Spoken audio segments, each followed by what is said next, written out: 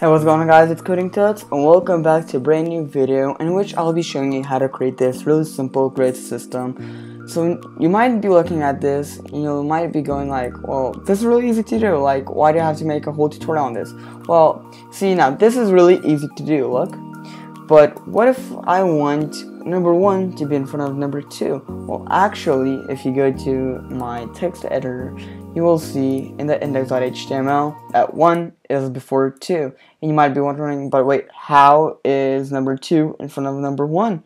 Well, stay tuned because I'll be showing you exactly that in a couple of seconds. So yeah, stay tuned. Alright, so now that I've shown you what we're going to be creating, I have actually reset my index.html file and we're ready to begin from the zero. So the first thing that we want to do when we're creating a grid system is actually create a wrapper. Now for a wrapper you could always use the body as a whole wrapper and but it's not really a good idea. So instead of using the body as a wrapper, we're actually going to be creating a div that we're going to call wrapper. So I'm going to create a div and I'm going to give it a class of wrapper /div. Alright, so now that we have this main div, the whole content goes inside this div. But we actually need a couple of more divs, since actually we're going to be creating, so one grid is a whole wrapper. But in that grid there are 2 columns basically, and each column is a div.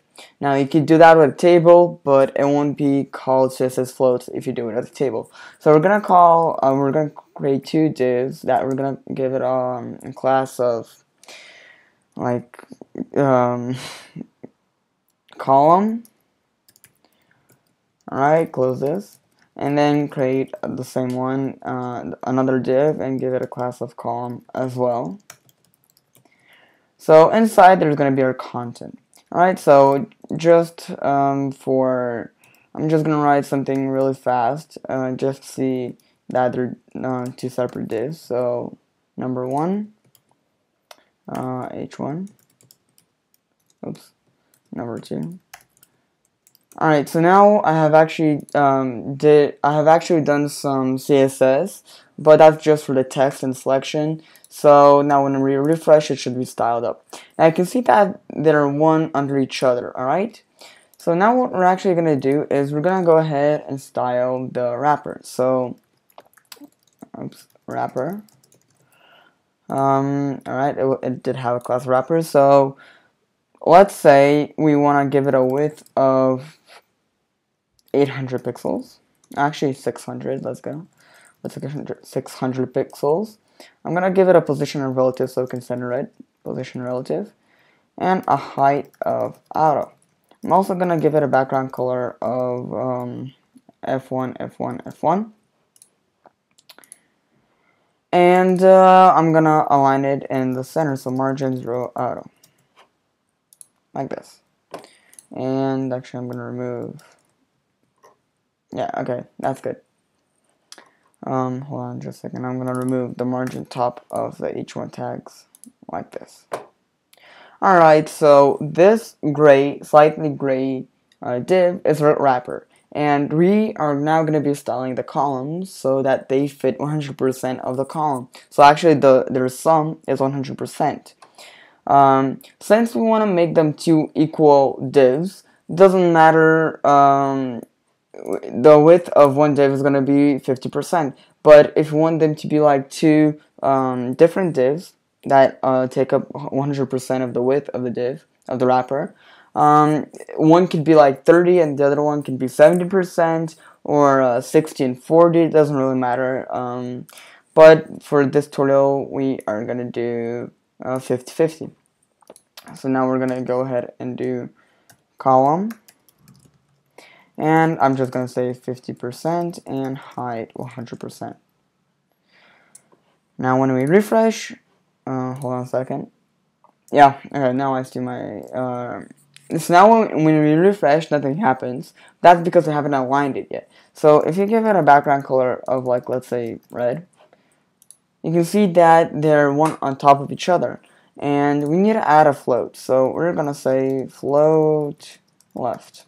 to both of them. Now they are right next to each other. And the cool thing about floats is that you could always change the order. So see how 1 is before 2? Well, if you do float right, you'll see that 2 is before 1. And that's really easy to do with floats, but now let me show you why a lot of people find floats confusing. Let me remove the background color. Do you remember that there was a slightly gray, a light gray wrapper? Well, there still is, but the height has collapsed.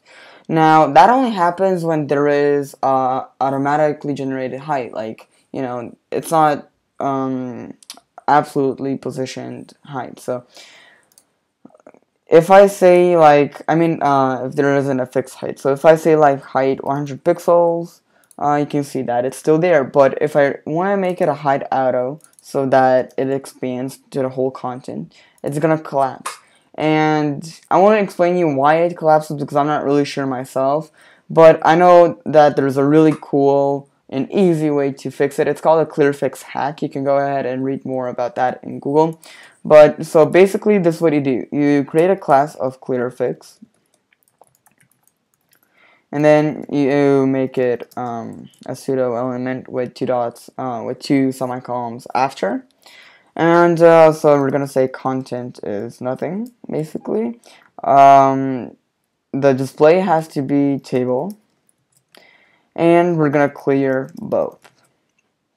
So now when we refresh, still nothing happens, but that's because we have to give the wrapper the class of clearfix. So look what happens now. There we go.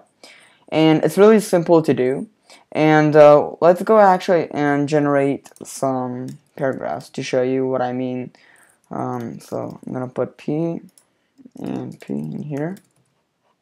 I'm gonna generate one paragraph. And so yeah, this is the paragraph. No, wait. This is the paragraph.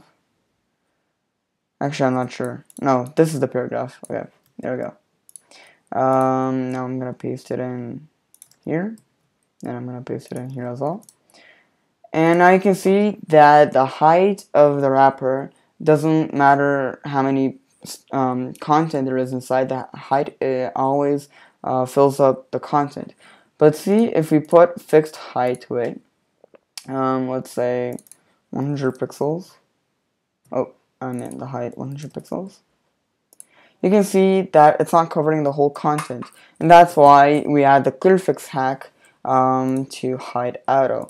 Now, of course, if it's something like a navigation menu where the height is fixed, it doesn't really matter. You don't have to add, the clearfix hack because it's fixed height. But now let me show you exactly why. Actually, no, let me show you how you're gonna do it if you want this div, okay, this one right here, to be 30%, and you want this one to be 70%. So let me show you that real quick.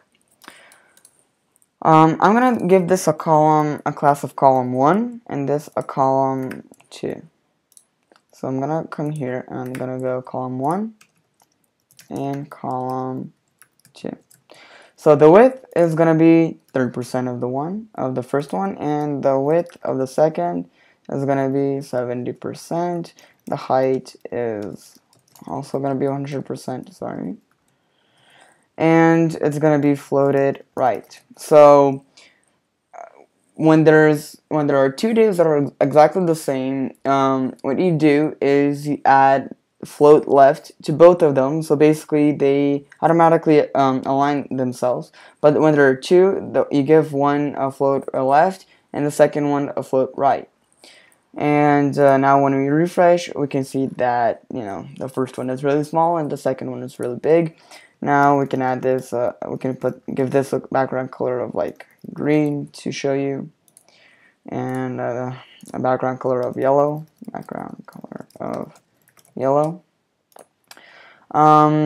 Now if you want to change the order of the elements, what you have to do is give this a float of right and this a float of left. real simple, and you can see that it works just fine. Now, a good thing to do actually is to give, so basically if the body is a wrapper, you also have to give your body the class of clearfix, because the height of the body is also going to collapse, because the height of the body isn't 100% of the screen you see here. It's actually generated to fill up the content inside of it. So yeah, that was it for this tutorial. It's a really simple and easy tutorial, and basically, like, there's nothing hard to it. So if you have any questions, feel free to leave a question down in the comment section below.